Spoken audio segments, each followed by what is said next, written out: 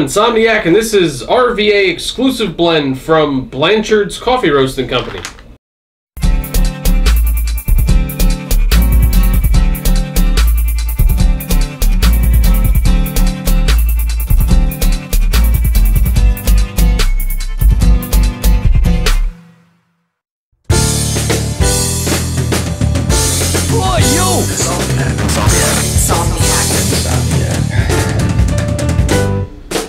Alright, so Blanchard's Coffee, I guess that's how you'd say it. I've actually never heard of this. Person I mentioned in the stats screen in the beginning was kind enough to send in 2 different bags from this company.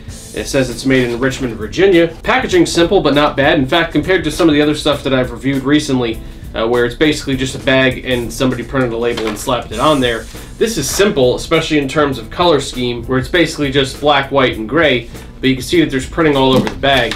It really is basically, you know, their thing. It has their logo right on the bag. In fact, the only thing here that's a sticker is where it gives you the series, more or less, of the coffee here on the front. So, definitely not bad for packaging. So this says it's called RVA Exclusive Blend. Under that you have rich, toasted almond, and spice.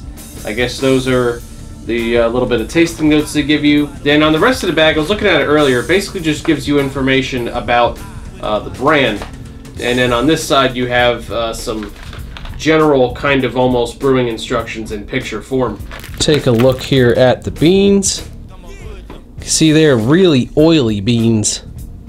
Dark, very, well, oily. That's the word obviously I'm looking for. You can see how shiny they are there on camera. Alright, well, let's see what this smells like. Okay, so this has a big, kind of meaty, very savory aroma. You're gonna think I'm completely nuts. It reminds me of beef stew, with an emphasis on the beef and carrots. Carrots specifically. I'm getting a lot of carrot, but it kind of smells like there's a little bit of a hint of everything in there. The potatoes, the broth, the vegetable type aromas. That's just weird. And no, I have not had stew in a long time. So it's not like I just got done eating it and that's why I'm smelling it. But that's definitely what it reminds me of. Second aroma is pretty strange too, but if you've watched some of my reviews, it's definitely not unheard of or something that I've never smelled out of a bag of coffee, and that is motor oil. Like actual automotive motor oil. Then you also have a really nice sweetness tied to kind of like a really dark cocoa. That is the least strong of the aromas out of this bag, though. That's pretty interesting. All right, well, let's brew some of this up at the French press and see what it smells and tastes like in liquid form.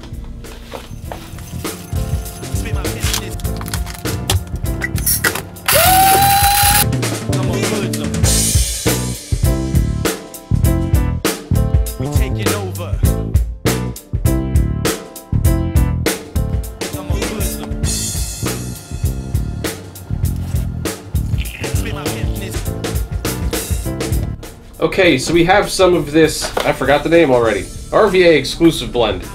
Roasted up, French pressed, in the cup. Let's see what it smells like in liquid form. You have a very sweet, very nutty aroma.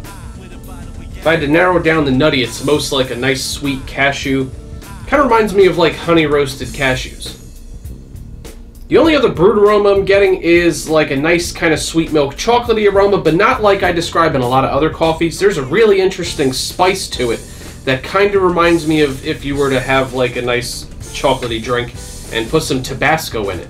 Like it specifically kind of has a Tabasco type of spice. So a little bit of hot sauce in that chocolate. That's interesting. All right, well, let's see what it tastes like.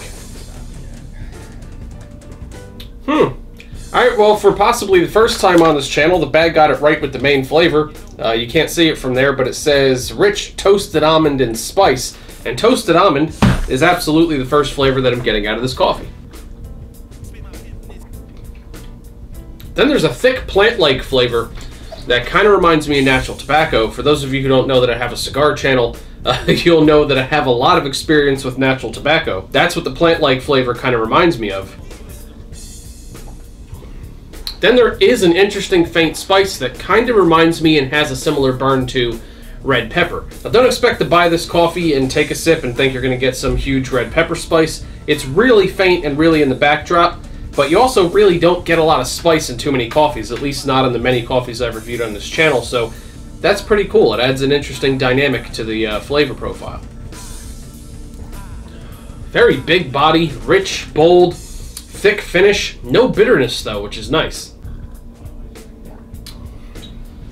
If you like the darker, bolder styles of coffee, kind of heavier, thicker flavors, then I think you'll really like this. If we're talking 1 to 10, I'd actually give it maybe a 7. If you like really chocolatey, complex, fruity, citrusy, that kind of stuff, you're not going to get it here. So then this coffee is just probably not in your wheelhouse at all.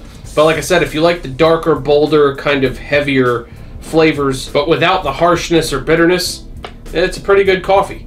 If you're that style of coffee drinker, then it's something I could recommend. If you enjoyed this review, hit the thumbs up, leave a comment if you've had it. If you want to support the channel and get some cool coffee-related rewards, I have a Patreon account. It's a link at the top of the video description. You can check that out. And I will see you all at the next review.